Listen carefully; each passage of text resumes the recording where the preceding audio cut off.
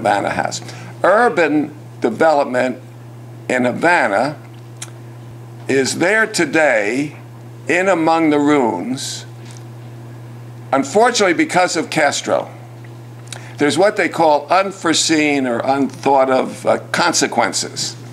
So when Castro came, he destroyed democracy, he destroyed the republic, he made a bureaucratic dictatorship that was cruel. But inadvertently, he froze the city. It's a 1950 city today in 2010. And luckily for Havana, it wasn't destroyed by ugly modern buildings. Because most modern architects, and some are not, but most, have no feeling for the neighborhood, have no feeling for the beauty of the city. And so that Havana has preserved itself as a beautiful, beautiful city. I talk about in the book, and we did, the string of parks. There's actually not grand parks. There's no Central Park in Havana. But there's a string of parks.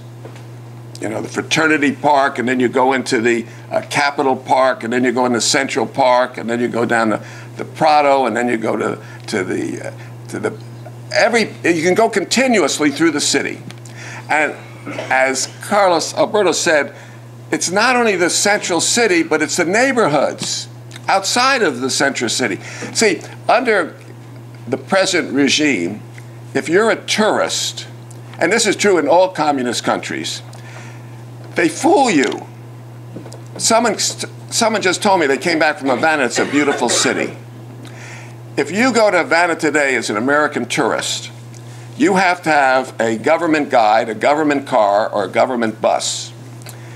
And you have to go, you stay at the National Hotel, and you have a late breakfast, and then you're taken to the old city, and you're taken through a street or two of restored buildings, beautifully restored, meticulously restored, great Spanish colonial architecture. And you're amazed. And then you go in the plaza of the cathedral and you're stunned, see? And then you're taken back to the hotel, you go swimming, you take a nap, you go that night to the Tropicana. And then you come back and tell your friends, boy, it is a paradise. But what they don't tell you is a few blocks from the old city, or in the old city, are 20 families living where one did. You'll see destroyed neighborhoods, but the beauty of Havana isn't the preservation of the old city, which a lot of people will do. When it's liberated, they'll say, well, we'll save the old city.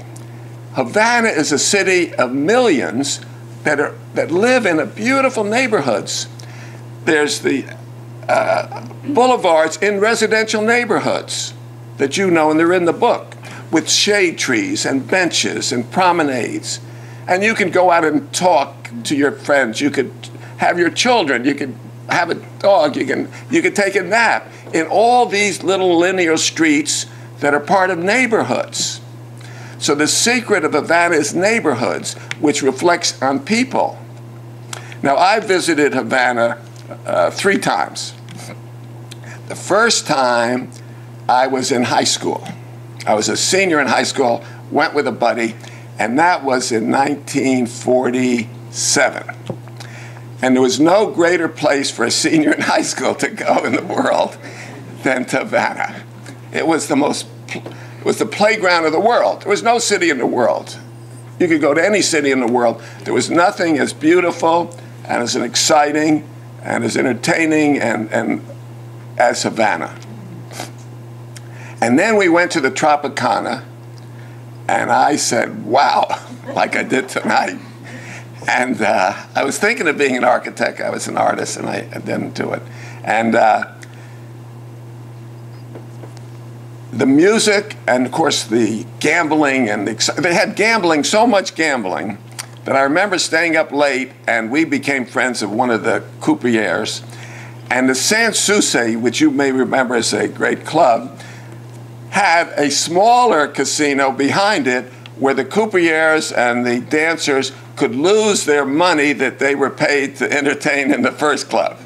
So they had an entertainment club, so everybody lost. But for us, it was exciting. And we stayed at the National Hotel. And as I wrote this in the book, and I said, I never forget when I looked up in the crystal room in the Tropicana, which was these giant glass arches, there was a banyan tree, and all of a sudden lights go on, colored lights.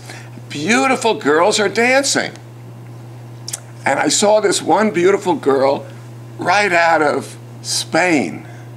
See, right out of the Moorish culture, Andalusia. With long, beautiful legs dancing a Latin beat in that tree. Then I went back with my beautiful wife, Helene, in Helene, help me, was it 57. Now, Batista was still there, Castro was in the hills, and the city was still there. The footprint of the city was the same. The neighborhoods were the same. Everything was the same. But there was a certain tension in the air. And I photographed all the time. And this time when I raised the photograph, a gun came up to mirror my action, and I didn't photograph it. Just a simple place. I wasn't a spy. But I went with Helene. We stayed at the National, so that was the same.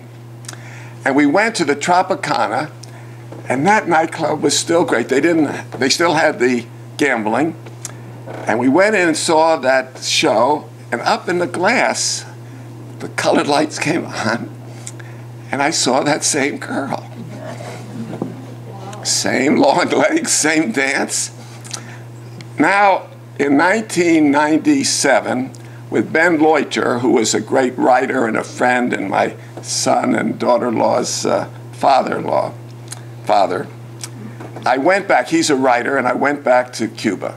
We stayed at the National. They had restored it. So it was just like it was. And I was determined to document the way people lived under Castro, because I made the foolish mistake to think that Castro was going to die. And I got a hunch that he's going to outlive me, because every year people say, this is the last year, this is the last year. And so far, it hasn't happened. But I said, boy, I'm living in a time when people are living in this dictatorship. I have to capture that on film. So I went into people's homes, and at first, and I had our government gave me an architect who was very sympathetic, and he took me around, and we had a black market car, black market gas, black market driver. We had black windows on the window, because you're not allowed to take an American unless you're a government guide. So we went into these neighborhoods that we then went and took pictures. So I got into a courtyard of an old Spanish home that was beautiful architecturally. And I had this 2 or 3 people helping me, and I looked into the camera, and I saw a lady on a balcony. Nice looking lady, and she was perfect for that scene. And then I was adjusting my camera. I looked down, and she was gone. I said, this reminds me of the Arab countries where they don't want their picture to be taken. In fact, I was chased once, I think, in Cairo for blocks. That little old lady with the cane almost caught me, and I was young in those days. I then said, well, that's it. And I started to take the picture, and I looked down, and she was back on the balcony with a red hat on. She had gone in her apartment, put her hat on. I got to know her, and she invited us to come up, and I then photographed her living room and asked her if I could photograph the bedroom, and she said yes. And from that time, every time we went into these very, very poor, very dilapidated mansions, I always photograph people in their homes and always ask them if I could photograph them in the bedroom. And the photo, I did a book, Habanero. Someone tonight said they had got the book. But the beautiful thing was that each bedroom was sad. The paint hasn't been painted in 50 years. The mirrors were cracked.